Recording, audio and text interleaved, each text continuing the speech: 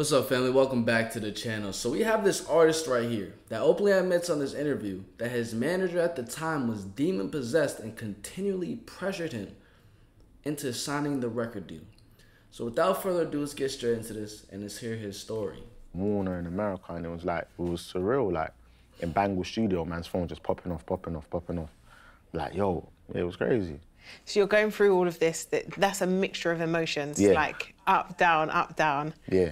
And then there's a moment where you get your first check. Yeah. What was that first check and how did that come about? Long story short, we've linked up with another producer called ADP, and he's like, oh, can we just make some songs? We want to make a mixtape. We're like, yeah, whatever. Then me and Kreps had the conversation, and it's like, all right, we're just gonna make whatever we want to make, because the labels is telling us to make this, that, and a third. Then other people's like, nah, man, I don't feel like they've got it in them. Them look, they're like presenters. Long story short, we've linked up with another producer. Them labels is telling us to make this, that, and a third. Then other people's like, nah, man, I don't feel like they've got it in them. Them look, they're like presenters. Like they're funny, like Ant and Dec. Like they're not music guys. Like they should just go into presenting type of thing. So it's like, all right, cool, fuck what everyone else is on. They're saying Ant and Dec. Yeah, they're calling them Ant and Dec. So it's like, oh, they're like, put a guitarist in the group and we'll sign you, like an N-Dubs type thing. So we're like, all right, fuck all that. Let's just make something that we like, and then like, fuck it, let's make the music we make. So we ended up making Young Kings. Put out Young Kings, found funding ourselves and etc. Ended up putting it out. That got a Guinness World Record, highest charting independent album ever. And that's when the check come. So then now the labels want to have a conversation, and it's like, how are these guys in the charts and we don't know who they are? What? We need them. So we're having meetings, etc. Boom, won the mobile.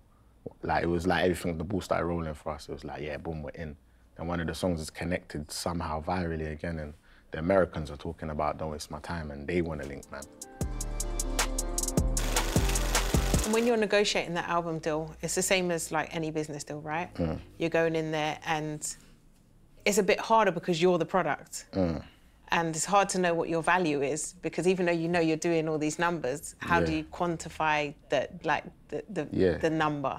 So how was that for you lot, like going in and sitting with the record label and saying, we want this? I'll be honest with you, that was like the hardest part of our career, and it's had a domino effect. Like, I feel like it's taught us a lot. Like, remember, the game was in such a mad turmoil, like so many people been dropped at that time. And the radio, like back then the radio ran the music. So it's like, wherever the radio is saying they're gonna play and champion, that's what's happening. So at the time, the radio was like, yeah, we're done with the grime thing. They're not connecting. We're gonna go back to bands. So when we're getting signed now, the labels are basing what we're gonna do in the future off of what people have done in the past. So it's like, yeah, the grime thing, it was here for 5 minutes, so we think they deserve this. And then when we're sitting down with the lawyer's like, sign it, sign it. Don't matter what it is, just sign it, because they're not signing no one. Just take the check, take the money, just sign it. Like, it was a bit pressure-ish, and I'm like, why is he like pressuring me like that? Like, I didn't really like that. And I'll be honest, I've never told this story before, and I feel like I'm just gonna say it, because I feel like you should know. Anyway, when we signed it, before we signed it though, I was a bit off on it, and because the pressure was a bit much, it was like, sign it, sign it. And I remember speaking to my old manager, right? And no, if I'm lying, I'm flying.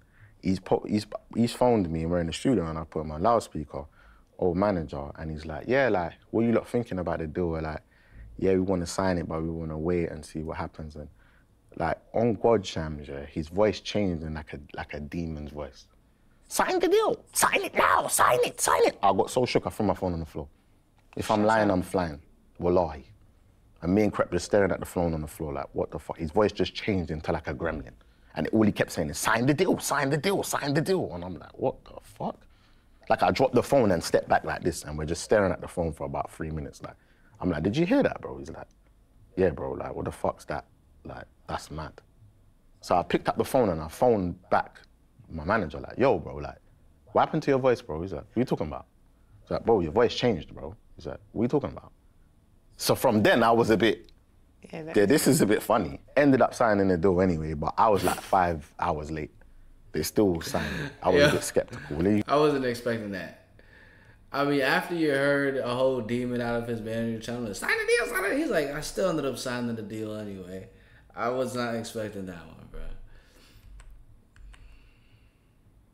But bro, these contracts are crazy. Like, there's some contracts that lock artists in for life.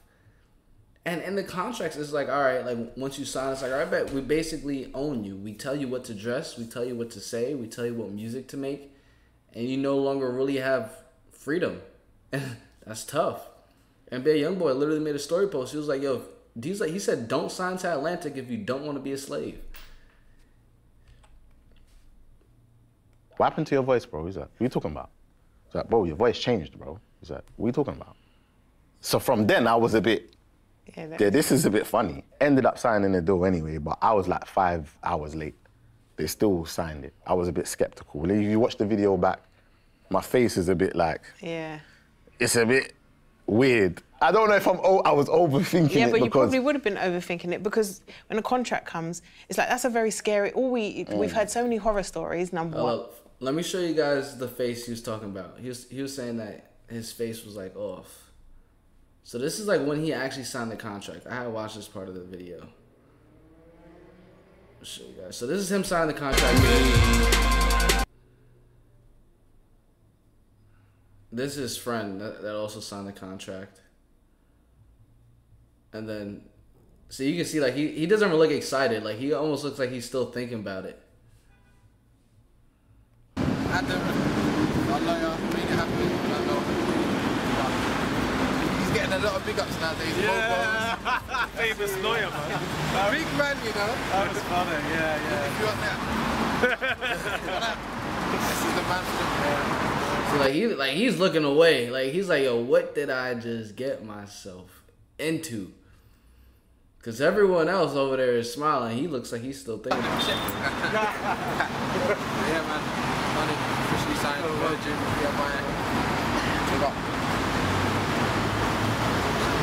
Yeah, bro, that's a rough one.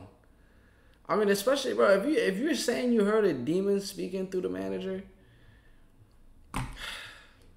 another one bites the dust, man. Let's get back into this interview.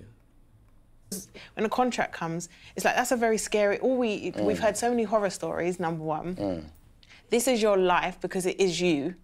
It's not like it's just like, oh, I'm going to sign over, I don't know, a bottle or whatever it is. This is me. I'm signing the rights to me, basically. And all I've worked for and my way out. So it means a lot to you, you know? So you're sitting there and you're reading through this. You now don't really feel your manager because bro, it's been a really spooky moment. It was spooky, bro. I'm not going to lie. It was spooky, it's one of the bro. spookiest things I've ever seen and heard and was involved in. Do you get it? And the lawyer was very like, he just wanted man to sign it. Because obviously, you know the lawyers, they get their commission and whatnot, so. So you and Krept are super worksy. Yeah. Like, whilst you were signed, I think most people think the same thing they think when they start a business or they sign a contract at a label, that you sign and then that's it, everything's handed to you. But you lot didn't operate like that. You lot were out there contacting people, boom, I want to work with this person, I want to work with that person. Do you remember calling me when I was with T-Pain? You was like, I want to work with T-Pain. And you lot, like, I don't even know how fast you got there. You got there so quickly. And it's like, I just don't think people are like that. They're just like, oh, my ego, I'm not doing this. Like, what kept you lot in the game even when you were succeeding? You know what it is? I feel like there's just so much ground to cover and so much to do and so much little time to do it. So with us, I feel like we're just very hands-on. We want it done now. Like, if it can happen now, why not? Yeah, so to be honest, like, I don't know much about this guy. I don't know much about his music career. It seems like he's more of like a UK artist. He could be underground or he could be mainstream in the UK. We don't know. I don't know. You may know. But at the end of the day, bruh, this is another reason why, another story as to how the music industry, you know, it gets interesting when it comes to these demons and how they work through people to get people to sign certain contracts that they're unaware of what it actually entails, locking people in for life. Some of them not getting paid for the work that they're actually even doing.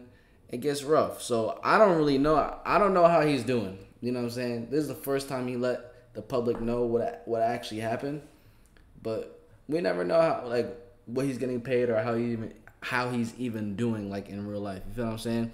But I hope you guys did enjoy this video. Make sure you do smash the like button, subscribe, turn on post notifications. I'm gonna catch you guys in the next one. The same way you're gonna catch me in the next one. Peace.